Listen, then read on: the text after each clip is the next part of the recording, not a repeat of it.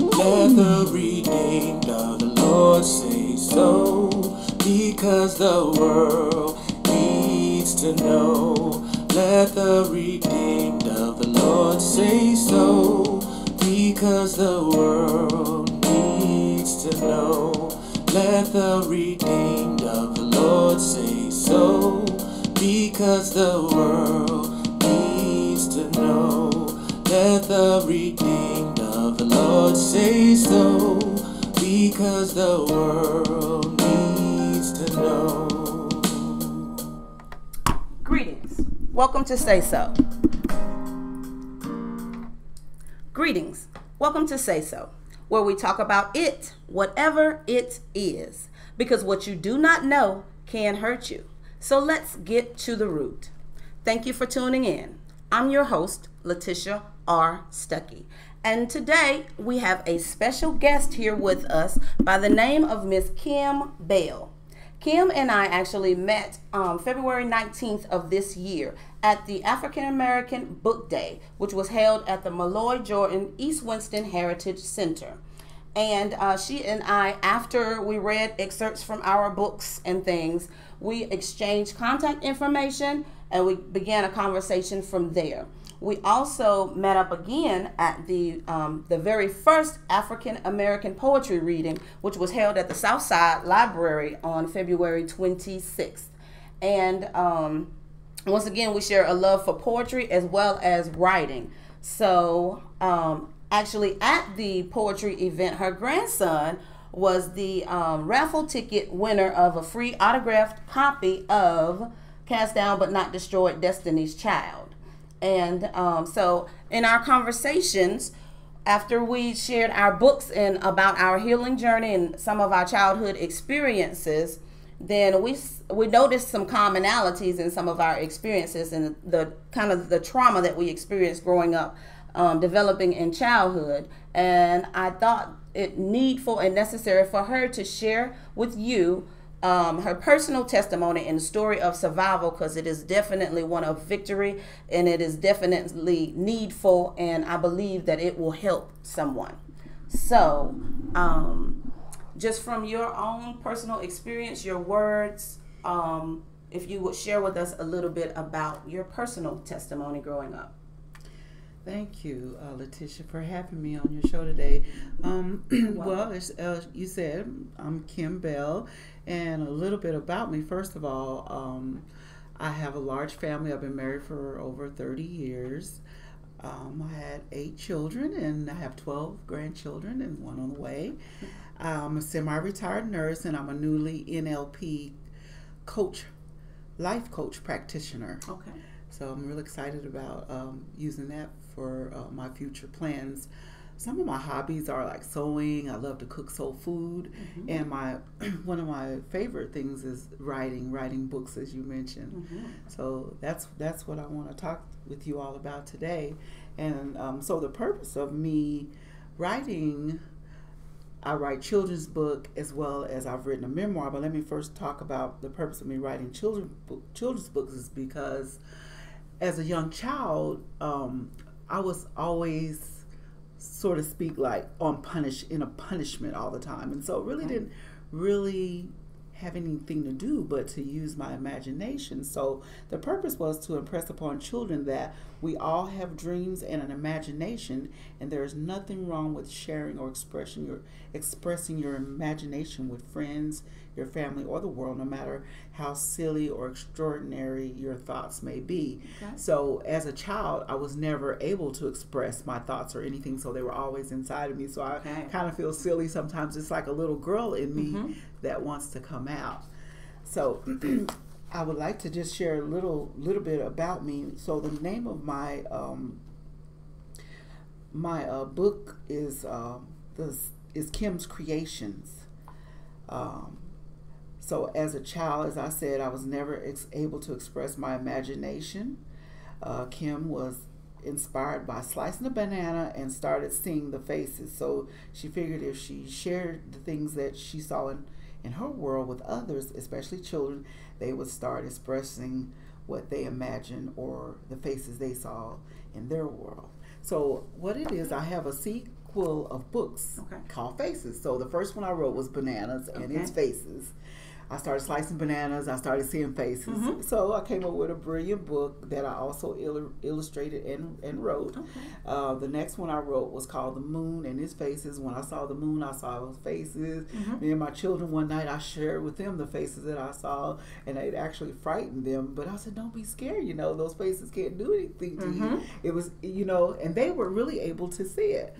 And then, so that was The Moon and Its Faces. And so another one I wrote was called The Clouds and Its Faces. You actually can see, if you look out in the sky, you can actually see faces and shapes on the clouds. So, I agree. So the last children's book that's coming out this year is called My Dark Room and Its Faces. I'm really fascinated with that one because lots of times as a child, I didn't express that. When I expressed it a little more, I was abused, and so like I said, one of my ways of punishment was in my room. Well, my dad started turning the lights out, so I was really frightened about things that were in my room, but later to find out when the lights came on, those were just things that were in my room. For instance, the branches on the trees made it look like there was like monsters, and it had a red light, and when the lights came on, that red light was just the eye of my TV, the little light that you know that tells when your TV's on and off.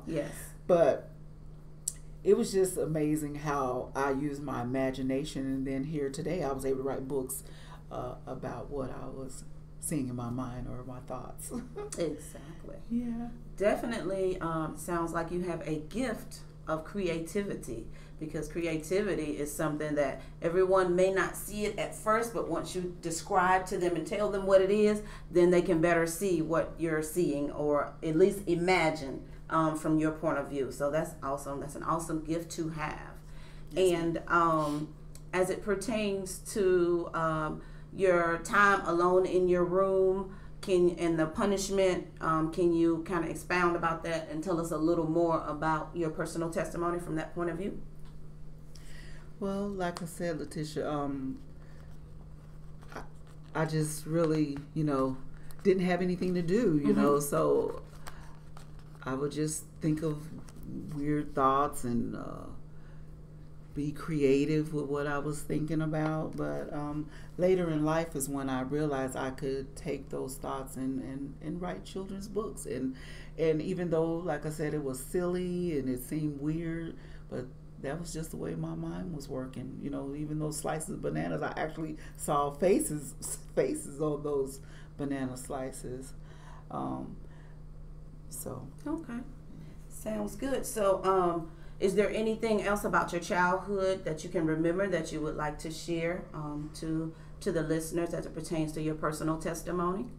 Yes, ma'am, Letitia. So one of my big dreams in life is to create a home for women or young women that have been abused. 1 out of 5 girls usually or have been sexually abused, and statistics say 1 out of 20 young men have been sexually abused.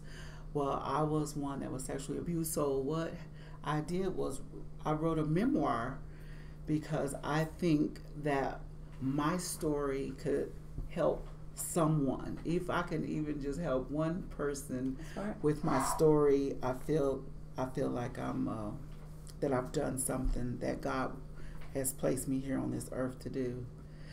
So the part of the memoir that was exciting to me or to share was about what my father did to me and my sisters, and how I was the one who really was the one who saw everything that was happening.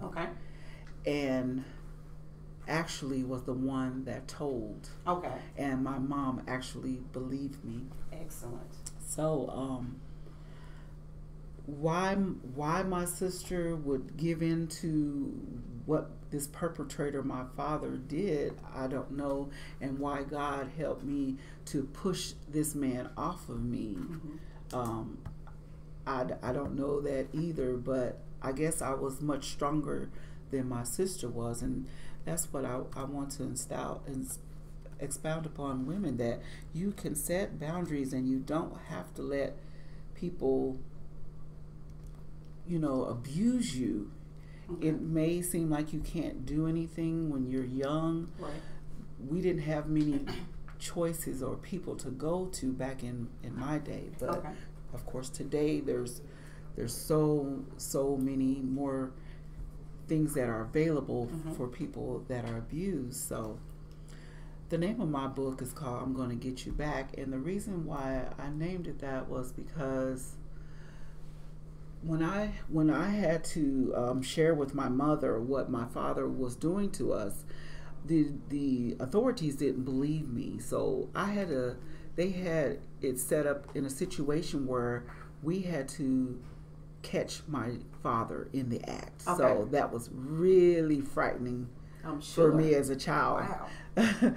So I had to actually wake my mother up to let her know what her husband was doing. Okay. So my mama slept very hard because this was going on, by the way, for many years, and she didn't know this was going on. I actually had to shake the bed like, okay, it's happening. Right. And run back in my bed, right, to let her know it's happening. So she actually caught my dad in the act, and we were able to get a case on him. And my father actually spent 3.5 years. But before that, we had to go to court. So while we were in court, I had to testify against my father. Wow. My dad was a very abusive dad. He was supposed to be a preacher man. He was handsome. Everybody believed in him. But this guy was nothing like the way he was. I believe I said he beat on us with water hoses. So not only was he sexually abusive, he was physically abusive. He would cuss us out and call us all kind of bad, horrible names. I wish I could say on the radio it is, but I won't say it now. You all have to get the book. But he was very verbally and emotionally abusive. Yes. I was very afraid as a child. So there's this kid that is still in me, and that's still coming out, and I'm so glad. And it's so weird because when I ran away from home at the age 17, it seems like that was when life began. Okay. But to go back into the courtroom, I had to testify against my dad to tell the judge what my father was doing to my sisters and I, and what he did to her. And I had to actually point him out. The judge says, who in the courtroom was the one you saw having sex with your sister? Goodness. So I had to point to my dad and and tell him. So as he was leaving out of the courtroom, he says, I'm going to get you back. It was so frightening. I'm sure. And the reason why it was so frightening was because I didn't know what he meant. Exactly. So as I got older, I'm like, is he going to try to get my children? Is he going to kill me? Because he would say words like that. I'm going to kill you if you ever run off. I'm going to kill you if you do this. He was a bounty hunter, a Bell's bowsman, so he carried pistols. So I was always afraid of him. If you ever run off, I'm going to kill you, and stuff like that.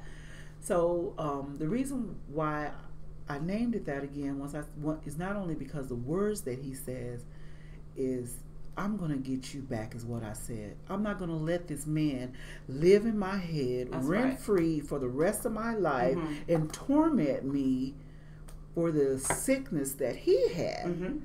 So that's what I want to help women and even young men to see, that you don't have to live a dysfunctional life, which I had a huge dark side of me, because most time when young people are abused, they end up being on drugs or prostitution, a whole host of things, that are just considered dysfunctional. Definitely. But I'm just so thankful, that through all that I had to go through, I turned out to be functional. Like I said, had a wonderful family. I became a registered nurse.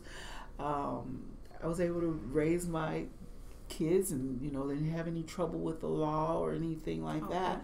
So my big dream, as I said, what I want to help also for these teenager, adolescents, or young women or young men to do is to go on pathways to life that really mean something, to make good choices. Yes. make great decisions. You don't have to live that life. That's you don't true. have to stay in those type of situations. There's organizations, there's social services. Tell someone safe that you feel safe with, that that you can tell them what's going on. You can tell, not the person that's the perpetrator or the one that's causing the issue, but maybe tell your safe parent. I told my mom I felt safe telling her. That is good. Because lots of time we know that people don't believe this is your very story. True. Yes. So tell someone that you feel safe with. You might have to go to your school and tell your principal. You might have to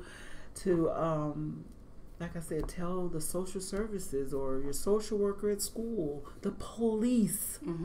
Now there's things set up now where the authorities will believe you. Back in my day, the authorities didn't believe me. Wow. So I had to live in this situation for years. Right.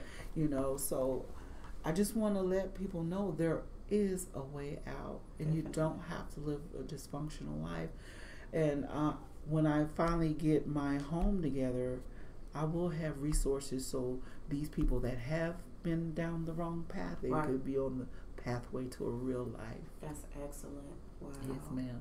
Excellent. So instead of surviving, they would be able to thrive. They would be thriving. Absolutely. And there's a big difference in that. Because when you've experienced abuse of any kind, it's like me against the world. Nobody understands. I'm in this by myself. So you're in survival mode. Whatever I need to do to survive, that's what I'm going to do. But there's a difference between living and enjoying the journey and going through the healing process and all of that. So that is key and very important. One of the things that I wanted to commend you on is having the courage to speak out, to break the silence, having the courage to tell your mom, and by God's grace and mercy, she believed you, because I've done a previous episode or broadcast on family too, and that's not everybody's reality. Yes, sometimes you're not believed, and sometimes you're the victim is blamed. Well, what did you do, and things of that nature. So it's a blessing that your mom believed you. Yes, ma'am. And are you, because it makes me think like the protector, because you were the one that broke the silence. Are you the older sister? Where do you fall in the line? And it's so weird that you said that. I'm the second child. You would think the oldest one would be the more stronger one. Like I said, God must have had a purpose. I must have been stronger or something. Clearly. And speak on the part about how you may have to have therapy or be on some type of medication. I had to go through a lot of that because I was diagnosed to have post-traumatic syndrome. PTSD. Yes, ma'am. Due to what my father did to me. I had a lot of psychological issues, lots of therapy. I mean, they don't realize the things they do to you as a child. Anything basically that happens to you as a child, it will go on into your adulthood. Definitely. Yes, ma'am. So I had to encounter and endure all that therapy, being on medication. But I must say, with my newly NLP practitioner classes, I was freed from a lot of anxiety. Oh my God, I feel so much better mentally. That's good. As far as getting help. So you might have to go through a lot of healing if you've been through what I've been through. So, certainly. Yes, and we will, in my program, we'll have those resources available. Excellent. And if it needs to be psychiatrists or psychologists on board, we're there. And like I said, I'm a life coach and could probably do some techniques to help with people in that type of trauma. Yes, that's important. And I know when you think about a life coach, or you think about going to someone to tell them about your story and your experiences, you need someone like you who has been there, who has those experiences. Yes, ma'am. Because I've been to school, and being in school is good, but book knowledge and actual experience is completely different. So that's excellent that you can help from the knowledge that you've learned in your trainings and everything, as well as your experience with anxiety, with fear, with dysfunction, and all of that. So that is powerful. Yes. That's an awesome combination. There was another thing that I heard when you were speaking. I'm so glad that you clarified the title of your upcoming memoir, because it's like an oxymoron because it makes me think of the scripture that says that they meant it for evil, but God allowed it. Yes, turn it around for your good, because your dad, his words were negative, but you're flipping it and saying that you're not going to live in my mind and my heart. I'm going to be free from you, right. And you're going to be able to live as opposed to just survive. So that is awesome. Bless God for your testimony. Yes, ma'am. So it's not a revengeful book. Exactly. It's a self-help book to help them get out of this bondage that they were in. And I often think, why did it happen to me? Why did it happen to me? You know I was a registered nurse and I helped a lot of people, but God had a way larger calling for me than I thought. Exactly. And so I had to go through these things in order for me to be able to help people. This is true. Further down the line, and I'm so excited and looking so far forward to where my future is going to go, to helping these people with my story. Excellent. I agree wholeheartedly. And you said something about when you gave the statistics, 1 in 5 girls and 1 in 20 boys. I know there is a part in my book where through the eyes we talked about reporting. And the thing with reporting is it may even be more common than that, but not lots of people don't break the silence like you. They don't tell, right. And they just carry it. And like you said, that what the seeds that are planted in our childhood have no choice but to grow and spring up into our adulthood, because it's not been plucked up. Anything that's planted is going to grow, be it good or bad. So that is just, wow. It's profound. It's profound. And I like it when you refer to the little girl inside of your inner child. We all have them. We all have them. Yes, ma'am.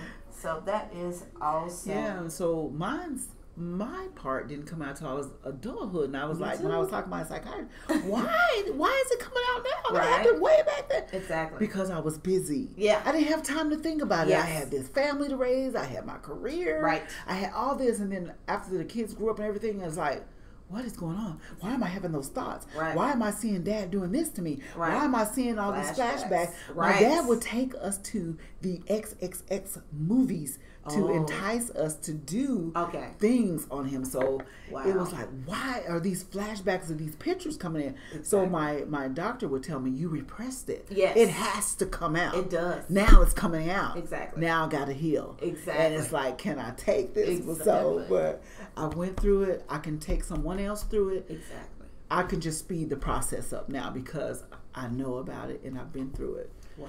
Yes, ma'am. I'm so excited, Miss Letitia. As well you should be. There is so much deposited in you, and it's awesome. It's awesome. I can't wait to get my autographed copy of the memoir when it comes out, when it's published. Shameless plug. We're planning an indie author self-publishing workshop. It's probably going to be in October, maybe September for this fall. So definitely come. We're going to have lots of good information, creative and inexpensive ways for you to get the work done that's needed for your book, to get it published and all of that. So that will be helpful. Wow. I also want to let you know, Tisha, that my children's books are on self-published on Amazon.com, and I'm hoping by the end of the year, when you have your workshop, that my book will be already released. So look for me, Kim Bell, on Amazon.com, and look for my books, Bananas in Their Faces, The Moon in Its Faces, The Clouds in Its Faces, and My Dark Room in Its Face, and then look forward to more sequels of Faces. All right. Awesome. That is awesome. Yes, wow. And I love your name. I think I told you that. I'm not sure if I told you that in person or over the phone, but Kim Bell is clear, it's precise, it's to the point, not hard to spell. I can see that in lights, so I can definitely see you going places. It's a blessing. Let's see. We were Googling on online just to see if what my name would bring up. Okay. Me and my grandchildren. Okay. And it actually, when they put in Kim Bell, one of my books came up, and I was like, oh, wow. Yes. Google is a beautiful thing. Isn't that right? Wow. So let's see. So I think it's awesome how you allowed something traumatic, something that could have been devastating and damaging, and God allowed it to be turned into something where you're reaching out to children, encouraging them to be creative with their imaginations, and things of that nature. And you have a home, a vision for a home to help women. You also are going to publish your own story. It is awesome, and your audience, like we spoke on the phone, your audience is going to find you. And you have the courage and the strength to speak up and speak out. It's not the first time I've heard a story like yours, but it's very rare. The only reason I think the other lady was able to share is because it was the type of environment, a healing environment where we come together as women to talk. But other than that, we just carry things. And as women, we're carriers anyway. We carry children, we carry our feelings, our emotions. But that can, the load gets a little heavy once you're carrying things for years and years and baggage. And like you said, bondage. It turns into bondage after a while. It's carrying you. It's making decisions for you Exactly. and through you. So that is awesome. And like you, my childhood trauma and journey didn't really come out in its fullness, surface, or reach the top, or peak, should I say, until adulthood too. And later on in adulthood, and like you, I had repressed some sexual abuse and things like that. So that does happen. But like your doctor said, or your counselor said, it has to come out. It has to, yes, And if it doesn't, what is going to happen? Like, it's toxic. It shouldn't, It makes you sick. Exactly. It makes you sick. You in get several depressed, ways. Yes. have anxiety attacks. Mm-hmm. I mean, it could lead into a whole host of things. In fact, diseases and anything just because of your mind being sick like that. So true. I agree. Wow. Yeah. So it's awesome. And those of you who are listening, you cannot see Miss Kim Bell, but you will see her. Yes. And when you do, you will know her. She has a fashion sense, and she just stands out. She's got a unique personality. She's a unique woman. So I'm so glad that our paths have crossed. You are more than welcome. Let me see. Is there anything else? Is there anything that you would like to leave with the audience? Any advice? If there's someone that is maybe their repressed or regressed situations are coming up. Maybe they're having flashbacks, night sweats, memories, and things of that nature. Or you could either speak to the woman or the inner child, or you can speak to a child if there's a child that's experiencing something like what you and your sisters experienced, and you being able to see it and the decisions you made. Is there anything that you would leave our listeners with? Encouragement, words, final thoughts? Absolutely. So 1 Peter 5, it says that we only have to suffer for a little while. Mm-hmm. In Psalms, I believe it's 91, where it shares that God is our protector. Mm-hmm. And he has his pinions over us in protecting us. So that's what I would like to leave. I also would like to leave your listeners with my email, which is Kim's Creations with a K. That's KIMS KREATIONS, the number 63 at gmail.com. And my purpose for me leaving you with my email is because I'm giving free NLP life coaching practitioners free advice to help you with any type of situation you may have as an abused child, whether it be sexually, emotionally, or physically. I'm helping people in those situations for free. Excellent. Yes, Free ma'am. is always good. Now, NLP, do you remember what the acronym stands for?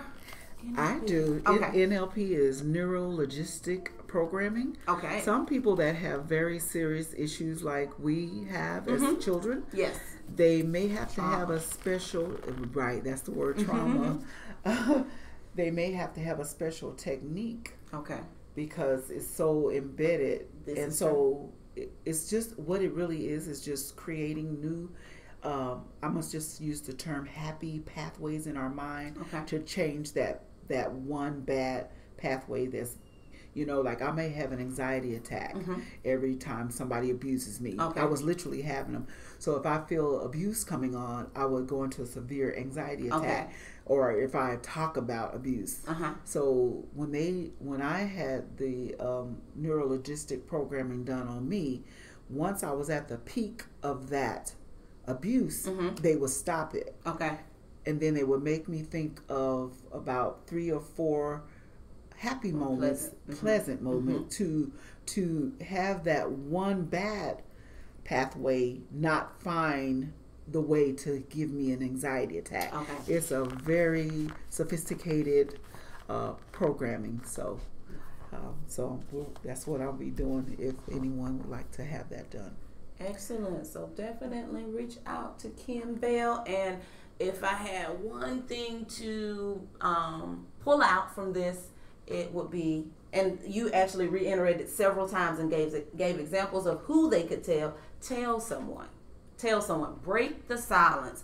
And from even in the beginning, talking about your marriage and your life and the accomplishments that you've made, you didn't, because I did another broadcast on unbroken curses, you destroyed the curse. Yes, ma'am. You destroyed the curse. In fact, when I was younger, I said, when I have children, they will never be treated this way.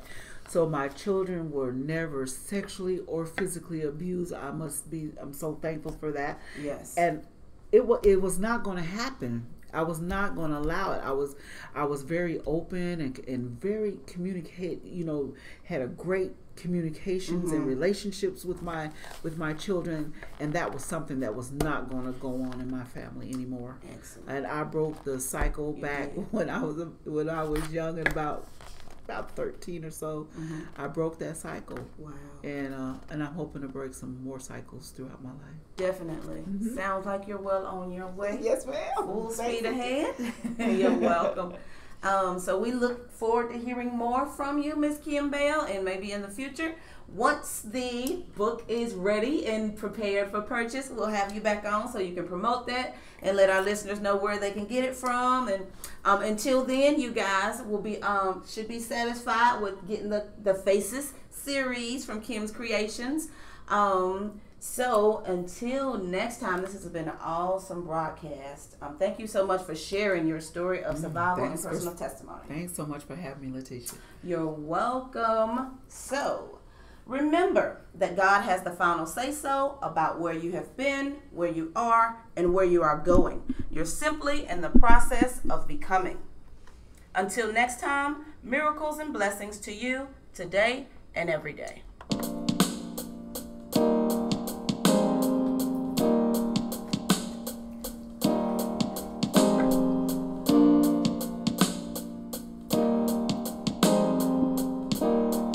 Let the redeemed of the Lord say so, because the world needs to know. Let the redeemed of the Lord say so, because the world needs to know. Let the redeemed of the Lord say so, because the world needs to know. Let the redeemed of the Lord say so, because the world